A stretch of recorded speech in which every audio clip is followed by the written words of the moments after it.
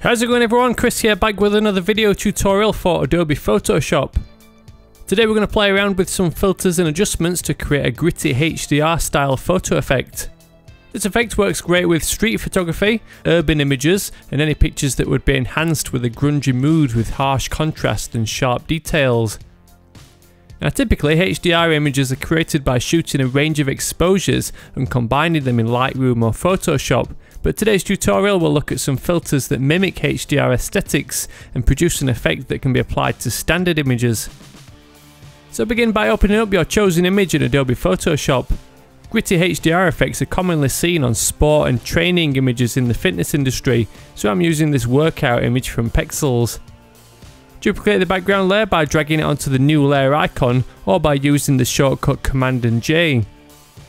Right click on this layer and select Convert to Smart Object. This will allow us to add effects non-destructively so we can edit the settings later to fine tune the results. The first of those effects is a Shadows and Highlights adjustment. Go to Image Adjustments and Shadows and Highlights, then enter 50% for both the Shadows and Highlights values to flatten out the contrast. Next go to Image Adjustments in Black and White, click OK in the default settings, but double click the small settings icon for this effect in the Layers panel. Change the blending mode to Overlay to bring back some hard contrast to the image. The next adjustment will be a Smart Sharpen filter from the Filter and Sharpen menu. Change the settings to 100 amount, 1 pixel radius and 0 noise reduction. This will begin to draw out some of the gritty details. Head back to the Filter and Sharpen menu, but this time add an unsharp mask. Edit the settings to 20 amount, 30 radius and 0 threshold. Boost the contrast a little further by going to Image Adjustments and Brightness and Contrast and increase the contrast setting to 50%.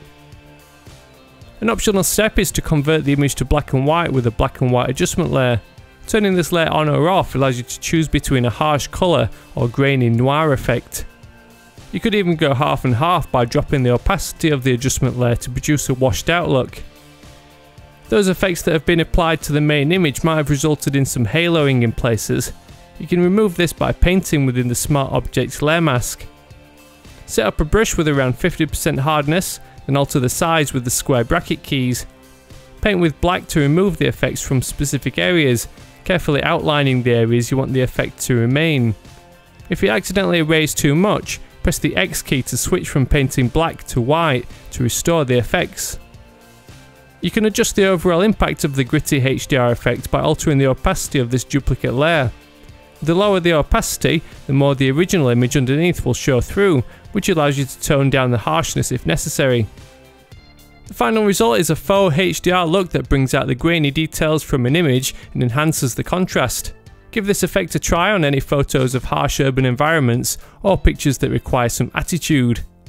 So I hope you find this effect useful in your projects. Stick around on my channel by hitting the subscribe button along with the notification bell to be the first to see my upcoming tutorials. Thank you very much for watching and I'll see you in the next one.